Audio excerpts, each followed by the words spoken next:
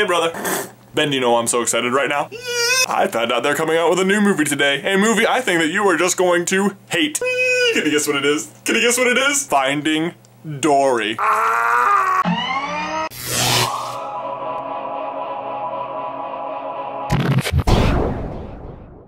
But another great news, Ben, I'm healed! Or at least I finished physical therapy. Really, it wasn't that bad, and honestly, I was kind of excited to go. I mean, not just because I was gonna be like feeling better afterwards, but because I'd heard such cool stories from people who'd been before. Like how they had to make fists in the sand, or move marbles with their feet, or stand on a platform while people threw medicine balls at you, and it sounded like games that you had to play that would like ultimately heal you, and that sounded so cool to me. Like, why does some of that stuff work? In a way, I was jealous of those people, but you know, you can't say that. You can't say you're jealous of someone because they're hurt, you know, they're going to physical therapy. They don't want to be going there, but I don't know, it sounded like fun. Like when you're a kid and you have to stay home from school, except you don't have to stay home, you get to stay home. It's an event, it's exciting.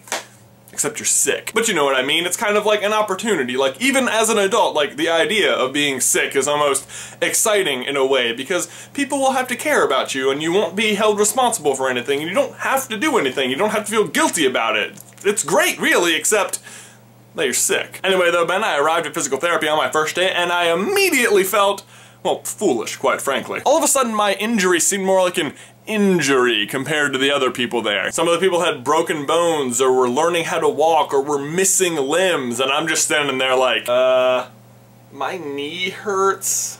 Could you make it better? But they walked me back and I was immediately reinvigorated, Ben, because if you haven't been to the physical therapist office, it's kind of like a toy store. They have these giant bouncy balls all over the place and trampolines and jump ropes and these stretchy bands and monkey bars and it looks like you're gonna have a great time. But I didn't get to use any of those fun machines, Ben. Instead, what I did was stretch. So much stretching!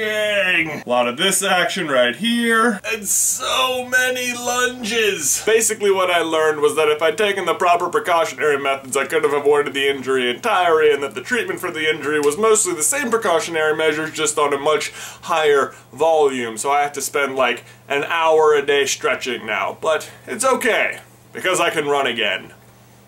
Yay. So Ben, my question for you and everybody else is, did you ever get excited about being sick at all? Am I weird like that? What did you do when you were homesick from school? Was it like fun or was it just miserable because you were sick? Also, we've had a few grizzly eagle shark submissions. Check these out. Oh, look, it's a baby grizzly eagle shark and an adult grizzly eagle shark. Oh my god, it looks awesome. Also, we got our first piece of P.O. Box mail today. Hey, it's Katie95 sent us this awesome picture of herself, which she was kind enough to autograph and wrote this really nice letter, which is beyond nice. And lastly, Ben, you may recall last week during Juxtabros when we gave a shout out to our friend Ryder, aka Foot of a Ferret, and said, I bet he takes off one day. Well, less than a week later, none other than Smosh retweeted one of his videos, so just congratulations.